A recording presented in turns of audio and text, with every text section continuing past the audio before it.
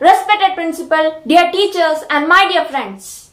Greetings of National Reading Day 2021. India celebrates the 26th edition of National Reading Day today, June 19, 2021. The day is celebrated in honor of the father of India's library movement, Annjelin Binoy or P N Panicker. He was born to Govinda Pillai and Janaki Amma at Neelamberur on 1st March 1909. As a teacher, P N Panicker's influence was far greater than many of his times. Dedicated to the improvement of society through the only true tool, education, he started Sanatana Dharmam Library as a teacher in his hometown. Later, he set up the Travancore Library Association or Tiruvidampur Grandashala Sangam in 1945.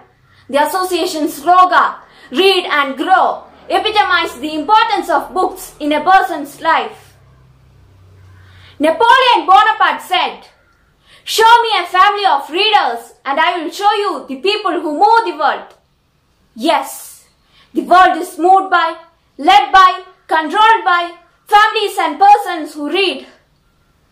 Dear friends, as students, we must ensure that we spend a lot of time to read wonderful books. It is good that we think why to read, what to read, how to read, and when to read. Why to read? Read to grow intellectually. Reading helps us to acquire knowledge and wisdom. What to read? Read the best books in all subjects.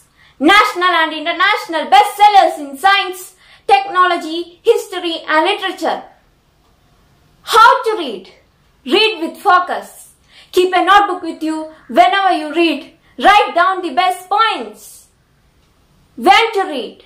Read when you are young. You will remember everything.